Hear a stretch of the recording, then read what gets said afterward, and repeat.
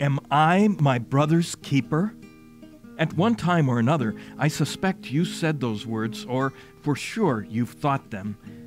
Hello, I'm Father James Kubicki, National Director of the Apostleship of Prayer, with some thoughts on those words that come right out of the first reading of today's Mass. They are from the book of Genesis, and they're the words of Cain to God, who asked him where his brother was.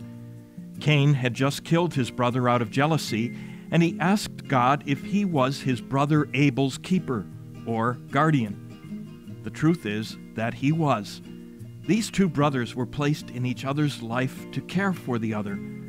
Cain did the opposite. Out of competition and envy, he killed his brother.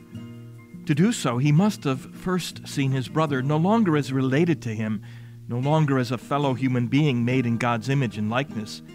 Instead, Cain saw him as a threat, an obstacle to his happiness, an object, not a person. That's a temptation for all of us.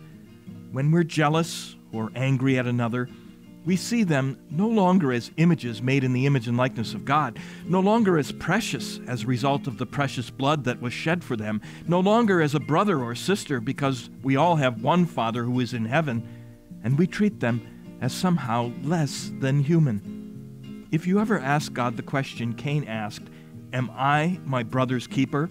you can be sure that the answer will be a resounding yes.